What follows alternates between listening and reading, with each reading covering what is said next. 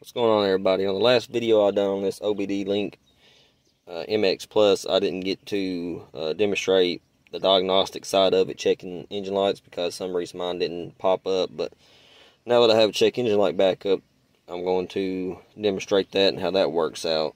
So, of course, with your key on and all that, connect to it with your Bluetooth, and then go in here and hit connect right here. It'll connect. Hit diagnostic. It will run the codes. You see I got heater resistance, all these.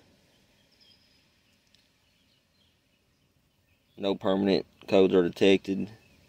You have an option where you can actually clear the codes. I'm going to hit no so I can keep showing you. And a neat option that this has is, if you're unsure what it is, you can click on it.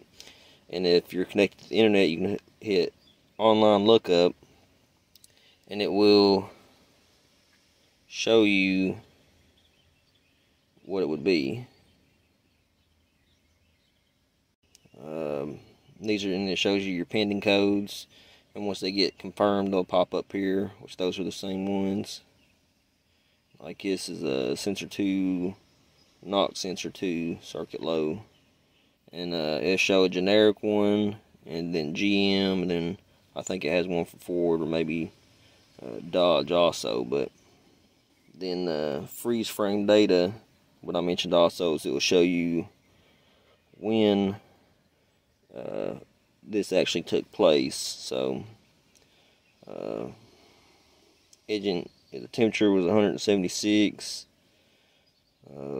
RPM was 1600, vehicle speed was 43 miles an hour, your ignition timing, your intake air temperature, where your throttle was at. So that's nice to know. So I will go ahead and clear it now.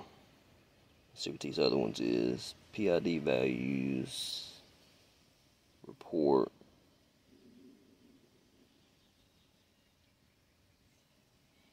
Run a report, and it will check everything. Mine has a issue with the oxygen sensor, probably because on the LS swap I have only the front two and not the back two, so it might still be looking for the back two. Clear codes.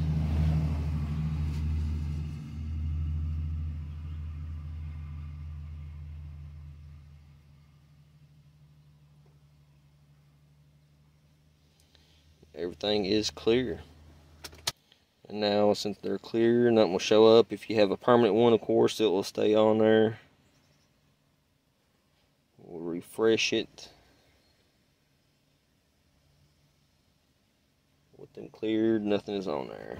Something else that this has, which I don't know much about, but you can go to settings, user defined, PIDs, and hit menu. And you can actually, I guess, build your own PIDs, import them in there, and use them for whatever that is. Sensors of some sort. I don't know. But for those who do know, this has that. Dropbox iCloud feature. I'm not sure what that is. I don't use it. Logging.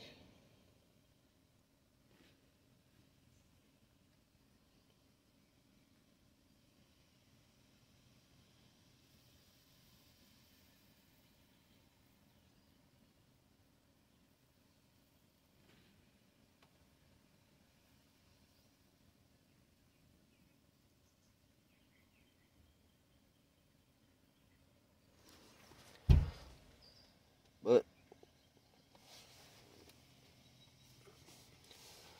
like I said, I just want to recap on the diagnostic side of it and the PIDs. So